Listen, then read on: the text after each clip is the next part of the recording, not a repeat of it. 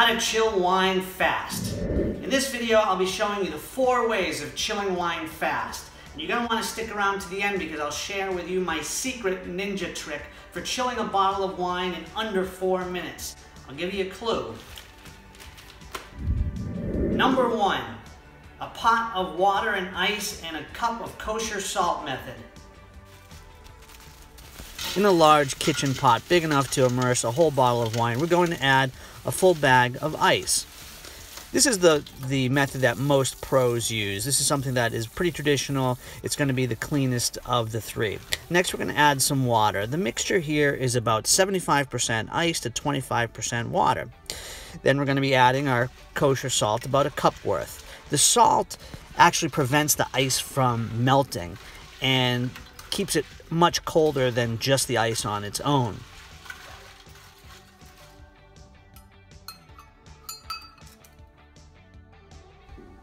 The idea here is to fully immerse our bottle of wine. Now the temperature we're going for here is the ideal white temperature of 49 degrees Fahrenheit.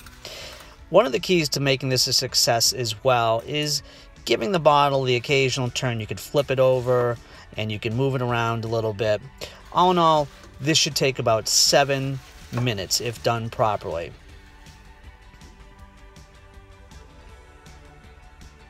And there we go, 49 degrees Fahrenheit, boom. And when you add the salt, you can reuse this mixture for about another 30-40 minutes. Number 2, a bottle on ice in the freezer. I like this method a lot. It's a little less wet than the first method. We're simply going to lay a bag of ice in the freezer and put our bottle on top of it.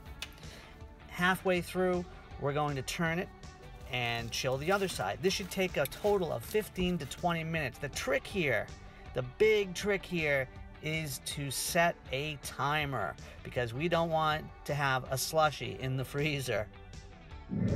Number 3, floating things in your glass. Take your choice of frozen whiskey stones or frozen common household grapes. Either one actually take about 5 hours to freeze, but the idea is that you have these here on hand. Now, the frozen whiskey stones are 100% sandstone. Both of these items are great because, unlike ice cubes, they don't melt. And they don't emit any sort of flavor. They're odorless and flavorless. You simply plop them in just like ice cubes. The main benefit of the grapes over the whiskey stones is, of course, you can eat the grapes afterwards, where you can't eat those whiskey stones. Number 4, the ultimate wine chilling method in under 4 minutes. Think outside the bottle. Wine bottles are very poor thermal conductors. So what we're going to do here is actually remove the wine and put it directly into a 1-gallon Ziploc plastic bag. You could actually hold 5 whole 750 milliliter bottles in this 1-gallon bag. Simply remove as much air as you possibly can from the bag and zip it shut. Next, we're heading to our trusty freezer and placing that right on top of a bag of ice. For about 2 minutes, we're going to set our timer. Then all we're going to do is move it around, flip it on the other side, and leave it in for at least another 2 minutes. Okay, so you may not want to pour it directly from the bag into the glass, although the bag is very accurate the way it pours. What I recommend doing is pouring it right back into the bottle, and no one would know the difference. And there you have it, chilled wine in under 4 minutes. Did you have a favorite method of chilling today? I know that I did. I'd love to hear your comment below, which was your favorite. Speaking of chilling, in the next video, I'll be sharing with you what I store in my wine cooler that's not wine.